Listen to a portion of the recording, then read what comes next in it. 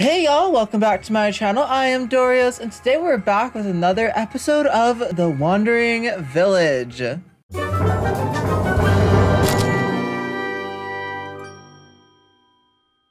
you guys haven't seen the last episode yet, definitely go check it out. It'll be up on the screen right here, right now in the cards. So go check that out.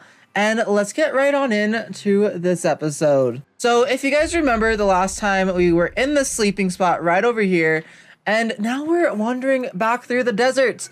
Not the best place to be wandering through, to say the least. We did construct quite a few things though this last time. It was kind of like the golden ages of our little civilization, you may say, because we actually were able to collect water and everything. And now we are unable to collect water. We do have a little decontamination center right here. Just in case we do get some poisoned areas, we can decontaminate them. As you can see, there's like little blue mushroom spores all strewn throughout the desert, and that's all from contamination. We don't want that. There's some spores up here. Currently, I believe that we are trying to build our little horn blower. We are creating the Onbu kitchen as well, which makes food for our little Onbu friend. I say little, we're literally living on its back. We do have to get the trebuchet to throw the food to the Onbu itself. They are out of water at the farm, so once they collect and harvest all of the crops they have currently, those are all the crops we have. I do kind of like watching the Onbu walk in like 4x speed. You really get to see like the movements. I love how all of these little pieces along the Onbu just kind of like dangle. I'm assuming they're kind of like skin or something like that because they look like skin. I am curious to know the backstory between like why the Onbu's missing one of its horns on its head. I wonder if we'll be able to find that out.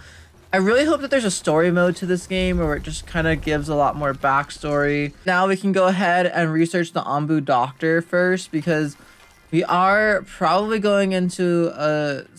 Oh no, the Onbu... Oh, let's see. Which way are we going, Sir Onbu? It looks like we're going straight to another sleeping spot. So we're not going to go through this small pollen spore or swarm, whatever it is. We're going to send a party to a ruined settlement out here.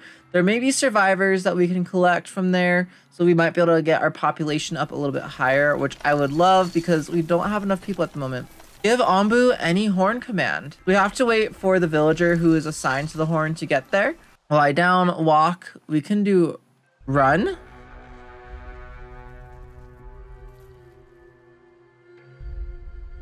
So this is the Onbu running. Interesting. It's like, it's definitely swaying a bit more. But I'm assuming it'll just get tired a lot faster. I like how the Onbu also looks to its side as it's listening for the horn blow. Makes a lot of sense. Oh, we have the Onbu feeding trebuchet now as well. So maybe we'll go ahead and place that right here next to the horn, which takes wood planks and stone slabs, which we do have. We do indeed have, and they're just gonna go ahead and build that over time, hopefully. I love that we can come up all the ways over here to actually see its head and everything as well.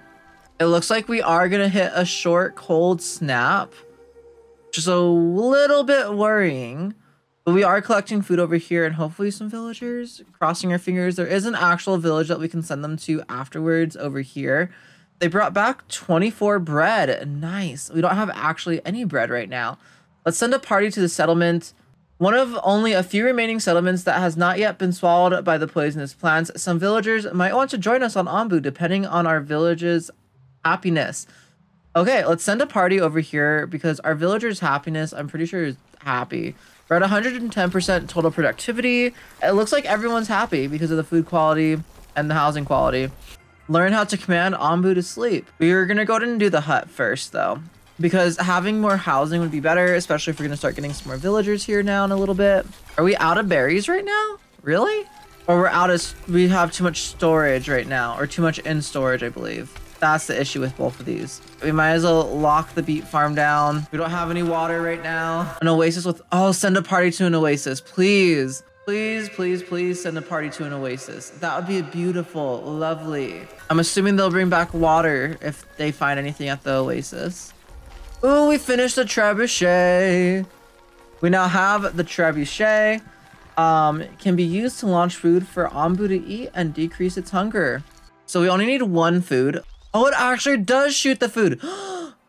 And he caught it in his mouth. Go! That's adorable. That's amazing. Oh, we saw it. I sort of saw it. Dang it. We now have the Onbu doctor as well. The Onbu doctor will help with the Onbu's poison level. And we're about to go through a cold snap, but that's fine. We don't have any plants anyways, so it doesn't really matter. They brought back 49 water. Nice. Okay. So we can unlock all the different farms. We have water again. We can also unlock a warehouse. Let's go ahead and get that. We can now unlock huts. So maybe huts we can start building. Maybe the huts are like more in this area. By placing down this many huts, we're definitely not gonna have to worry about housing for the rest of this demo. A hut has been constructed. Nice. Housing quality is 2 and amount of beds is 6. It gives a 20 bonus to residents. I'm assuming residents are probably gonna go ahead and move over to there. I do like the little Onbu like healing balloon and like all the little pieces and intricacies it has to it. This is when I wish that we could actually rotate the camera. Like, because you can see the little mini Onbu that they built back here to kind of teach people about where you're going, what you're doing. They have all the health and medicine stuff back here, all the bottles around it. I like the little sketches of the Onbu, which is really cool and cute. It's adorable. This is like the Onbu little station right here. This is like how we take care of our Onbu, all in like one little area. A party returned from an expedition. They brought back 19 bread. Nice. Okay. Let's send an expedition over to here. It looks like we're about to hit our very first medium pollen storm. A toxic pollen cloud increases toxicity levels and spawns poisonous plants on Onbu's back. Which during that, we're probably going to use most of our general workers. We're going to drop the number of workers in the general workers hut down to maybe like 2, just so we have workers still doing something. And we're going to put all of them into the doctors and into the decontaminator to make sure that all of our villagers are good. Probably into the decontaminator first and then the doctor if we need it. Quarry or sawmill? Let's go for a quarry because we need stone more than we need wood. It seems like to build these buildings. I feel like trees spawn much quicker, whereas stone takes a while to spawn, and it's like all of our stone is like really far away too. The quarry is gonna have to be like over here anyways. Oh, our first toxic cloud. Into the deep, dark, toxic world. Oh no. I'm like kind of nervous and anxious. We're gonna look for any spores that are spotting up, anything that starts to just pop up anywhere, because it is likely that we're gonna have plenty of things popping up. As you guys can see, our entire little civilization is just engulfed in this spore cloud. We're actually gonna unlock the decontaminator right away. Everything's just engulfed in spores. Everything. Oh, that makes me so anxious and nervous. Little Onbu, don't get too poisoned. We have the means to cure him. We have the means to cure ourselves. A toxic cloud full of dangerous spores temporarily increases toxicity levels and spawns poisonous plants on Onbu's back. I'm really hoping that those poisonous plants are anywhere. Ooh, it shows it. It shows it. We need to get to the decontamination. It's decontamination time! Next time on The Wandering Village. They spread out these poisonous plants so far.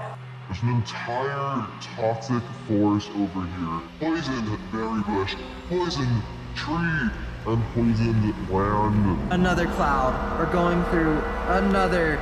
This is our 3rd spore cloud.